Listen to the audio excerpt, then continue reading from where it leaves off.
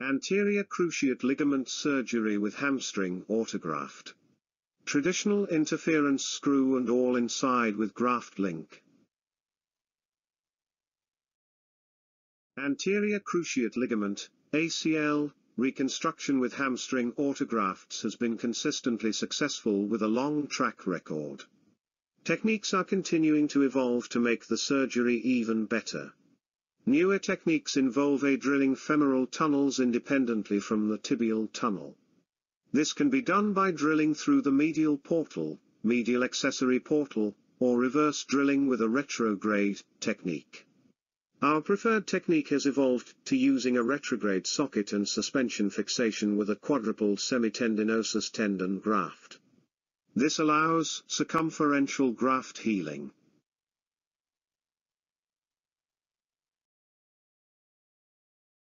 Using a quadrupled semitendinosus graft has provided a consistently larger graft than the traditional semitendinosus and gracilis graft.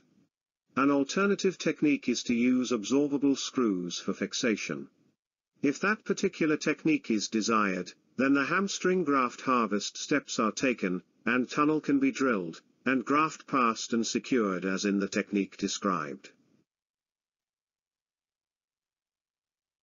Indications. Active individual with an acute tear of the anterior cruciate ligament, ACL. Individual with a chronic tear of the ACL with recurrent instability, who has failed non-operative treatment. A sedentary individual, who displays instability related to his/her ACL deficient knee with daily activities.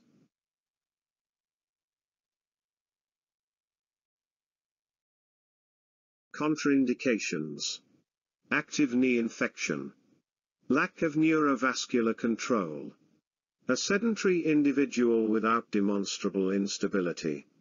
Significant arthrosis, without instability. Uncorrected malalignment, may be corrected concurrently. Individual with previous hamstring harvest or concern for lack of size of graft.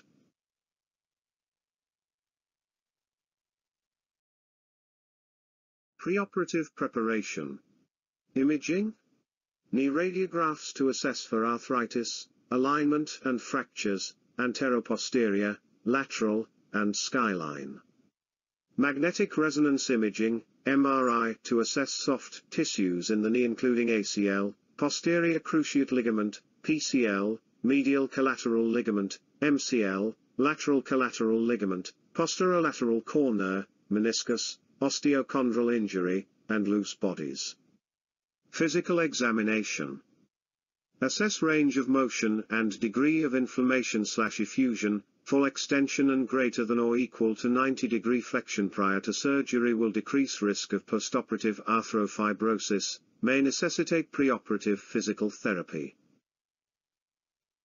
We're going to start the physical Lachman test. Physical examination of the knee, very important now. As you see, there is laxity. It's very great evidence for the ACL rupture. Anterior drawer test. Anterior drawer test just like this. Just like this. Sorry. Yes. And pivot shift test. Relax, relax, relax. Relax. Yes, now. Yes. You can focus on the knee. Focus on the knee. Very great. Relax. Again, relax. Yes. Thanks. Preoperative preparation. Assess stability anteriorly/posteriorly as well as varus/valgus and rotational stability. Assess for concurrent meniscal pathology. Document neurovascular examination.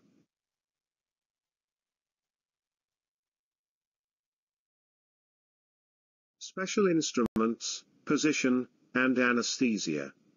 Position the patient supine on the operating room table. The patient's position should allow for knee flexion during the procedure. The contralateral extremity should be padded to avoid pressure on susceptible areas. Leg holder or post. Thigh tourniquet, rarely inflated. General, epidural, or spinal anesthetic. Routine arthroscopic setup and routine orthopedic surgical instruments. Tibial and femoral alignment guides for positioning the tunnel guide pins. Tendon stripper. If all inside, technique used. Femoral and tibial fixation devices. Bone socket reamers. If interference screw used. Femoral and tibial guides and reamers. Absorbable interference screws. Tips and pearls. Note that graft diameter has been demonstrated to correlate with patient height. If it appears a small graft will be obtained, consideration should be given to harvesting both the semitendinosus and gracilis or supplementing the graft in some other way. It is critical to clearly visualize and divide the semitendinosus attachment to the medial head of the gastrocnemius, 5 to 10 cm proximal to the pes, otherwise the tendon stripper may follow this band and prematurely amputate the graft. Pull hard and get the graft out of the incision for better visualization of its bands. If there are separated fibers or split tendon during the graft harvest, cut those immediately and incorporate these structures with the proximal graft to avoid continuous splitting.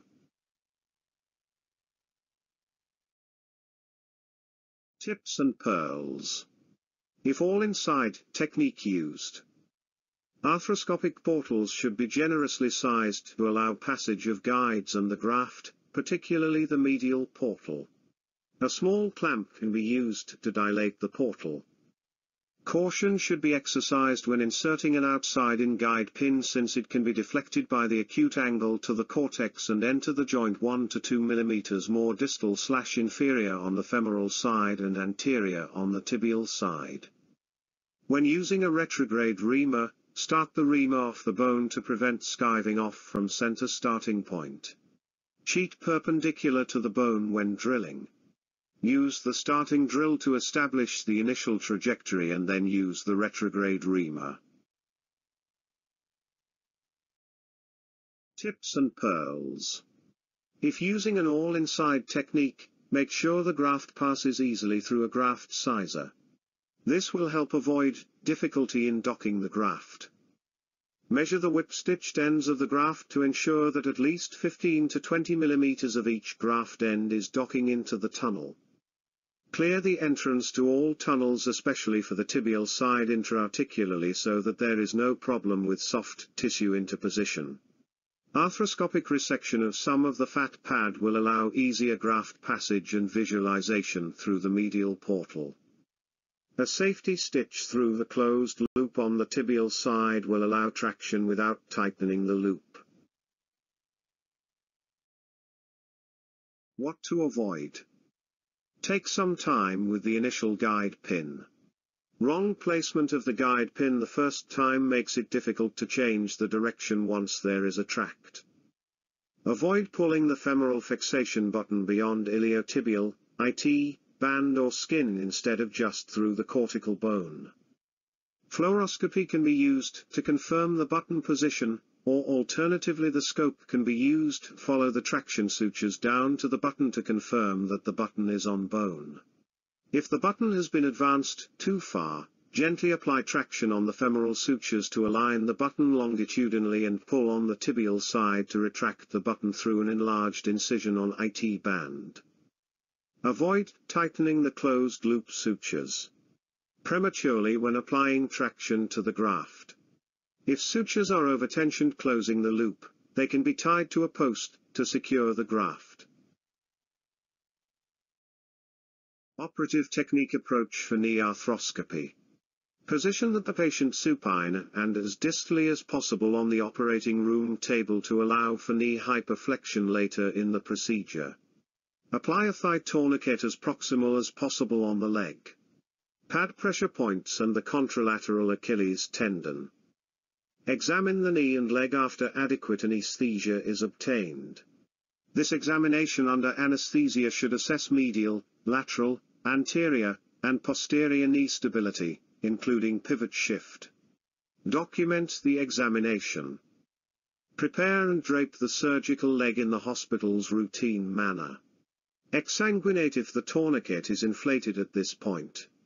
Alternatively, exsanguination and tourniquet inflation may be done later in the procedure at the time of graft harvesting.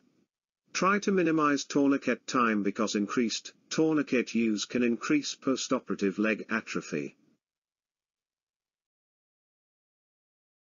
Arthroscopic evaluation and notchplasty. Make routine arthroscopic portals. If desired, an inflow portal is made superior and either medial or lateral to the patella into the suprapatellar pouch. The medial and lateral joint line portals are made just to the side of the patellar tendon and are used for instruments, and the 30-degree arthroscope, figure. These portals should be generously sized and dilated to allow for guide and graft passage. Arthroscopic evaluation and notchplasty. Perform a standard arthroscopic knee evaluation in a systematic manner. Examine the suprapatellar pouch, patellar femoral joint, lateral gutter, medial compartment, intercondylar notch, and lateral compartment. This systematic approach allows an adequate assessment of the menisci, ligaments, and tendons about the knee. Confirm the ACL tear. Repair or resect the menisci as appropriate. Remove any loose bodies. Evaluate any chondral injuries. Debride and treat them if appropriate.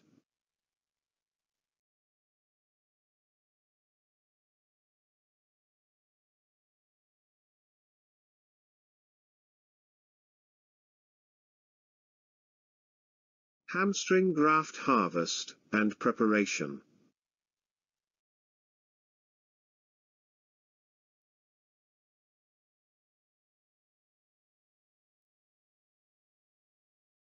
Make a 3 cm vertical incision centered on the pes ansine tendon attachment. Start 2 to 4 cm medial to tibial tubercle and approximately 5 to 7 cm inferior to the joint line. Control any bleeders and dissect down to the periosteum using Metzenbaum scissors. Avoid the crossing branch of the infrapatellar saphenous nerve.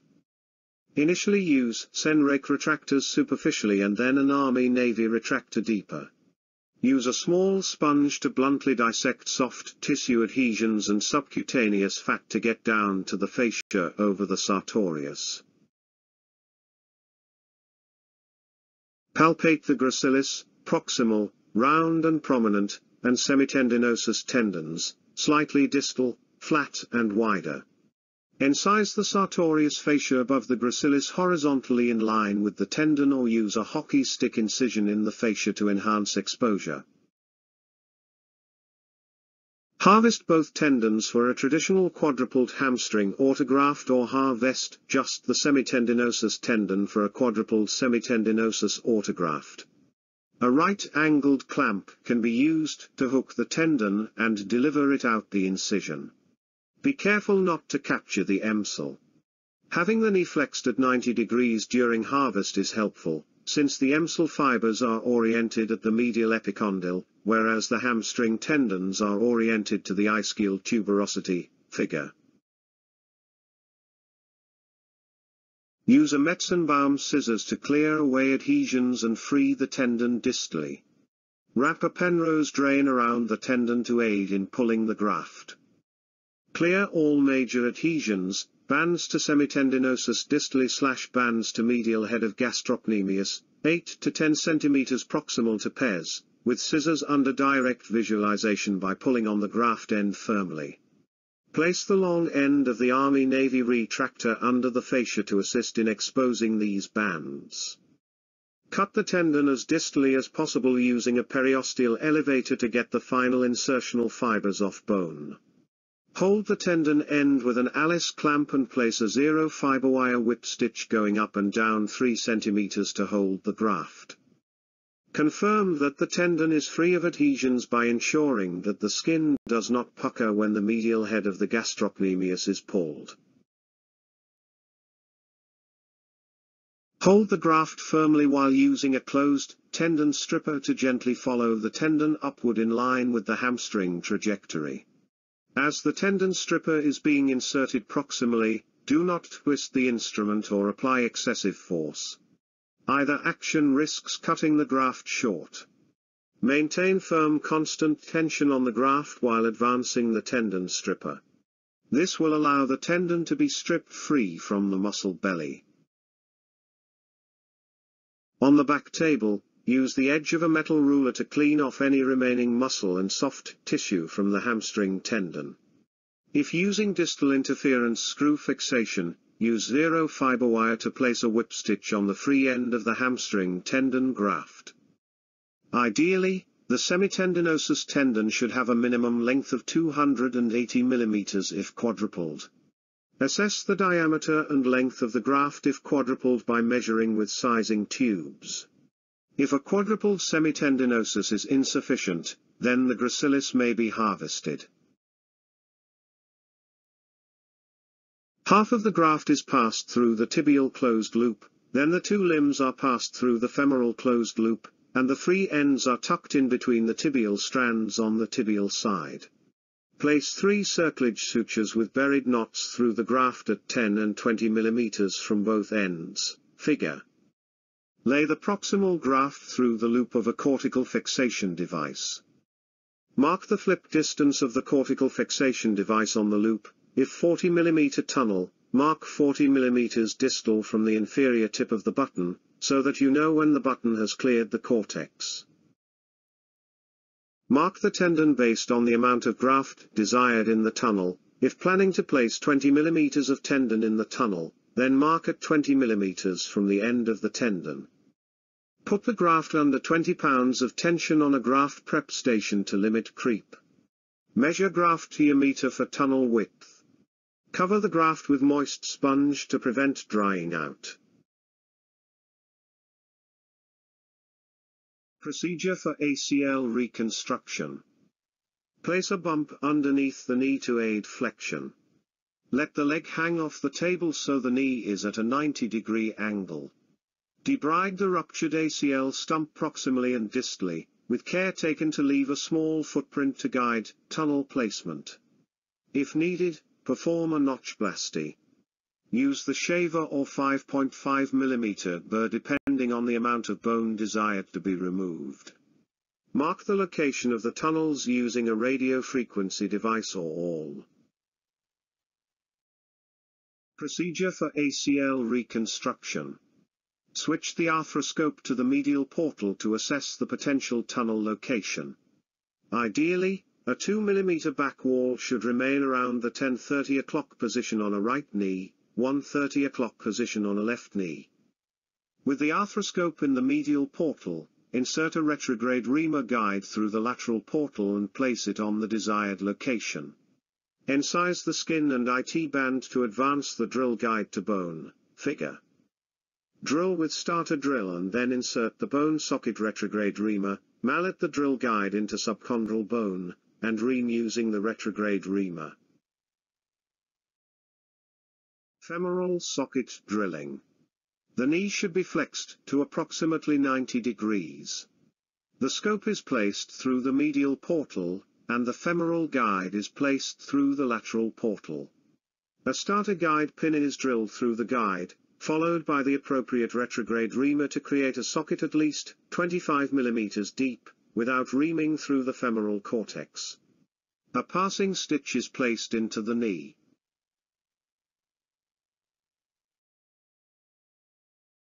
Place a stiffened suture through retrograde reamer guide to put a suture inside the knee joint. Use ring grasper from lateral portal to pull the stiffened suture out and park it in the lateral portal and secure it with a hemostat.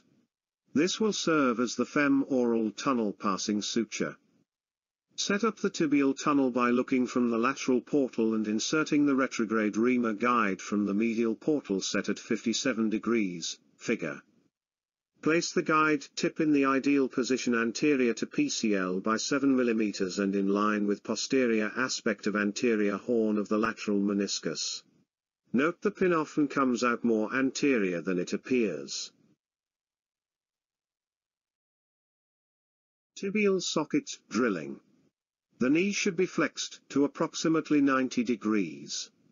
The scope is placed through the lateral portal, and the tibial guide is placed through the medial portal. The tibial guide is normally set at approximately 55 to 60 degrees. Take care to position the starting point as distal as possible on the anterior tibia, in order to maximize the length of the tibial tunnel. The tibial guide is inserted so that the intra-articular guide pin enters the joint through the posterior half of the ACL's tibial footprint. A starter guide pin is drilled through the guide, followed by the appropriate retrograde reamer to create a socket at least 35 mm deep, without reaming through the tibial cortex. A passing stitch is placed into the knee.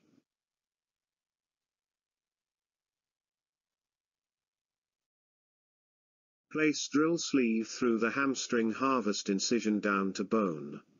Confirm acceptable bone tunnel, greater than 30 mm, by measuring off the guide and ream out the tunnel leaving the cortex for a bony bridge. Clean off the tibial tunnel to allow button to sit flush. Place a different colored stiffened suture up through the tibial tunnel.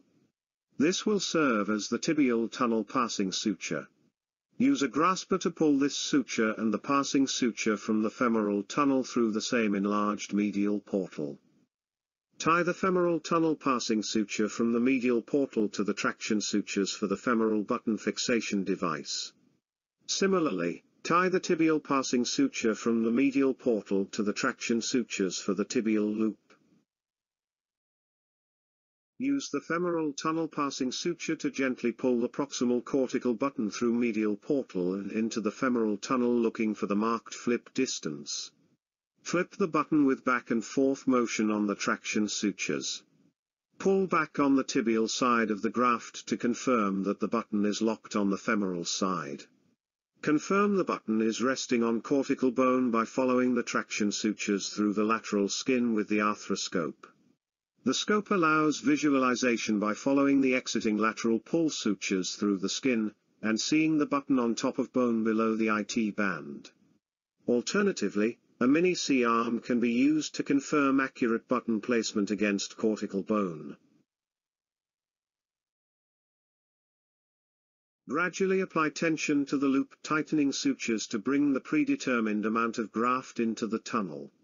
Use the tibial tunnel passing suture to pull the distal graft end through the medial portal, and down into the tibial tunnel. Use a free suture within the tibial fixation loop to help avoid inadvertent tightening of the loop prior to the button resting on the cortex, figure. Cycle the knee 10 times to confirm graft isometry. Load the tibial fixation button onto the loop and cinch it down onto the cortex with the knee in extension and a posterior draw force applied to the tibia. Scope the knee to make sure graft is tight. Tie the whip stitch sutures onto the button for backup fixation. Irrigate and close the wounds. Place the leg in a hinged knee post-op brace. I want to thank Professor Ahmet Turan Aydin, who contributed my orthopedic sports medicine surgery knowledge and changed my life.